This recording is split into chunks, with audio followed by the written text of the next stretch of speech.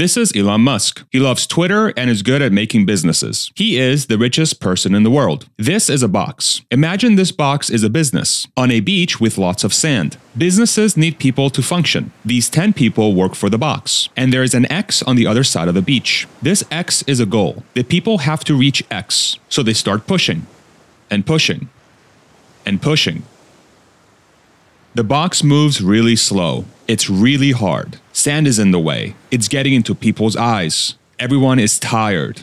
It feels like there's no progress. Some people stop pushing. Some people stand on the box. It's taking so long. It's kind of a disaster. This is how most companies work. You probably work at a place like this. The work is boring. It sucks. Now Elon Musk walks in. He's on his phone, on Twitter. He tweets something controversial. He looks up and sees the box. He says, "This is stupid.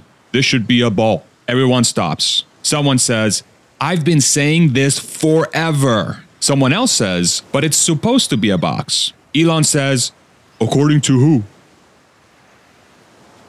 Someone else says, "It's always been this way." Elon says, "That's the dumbest thing I've ever heard." Elon replaces the box with a ball. One person pushes the ball.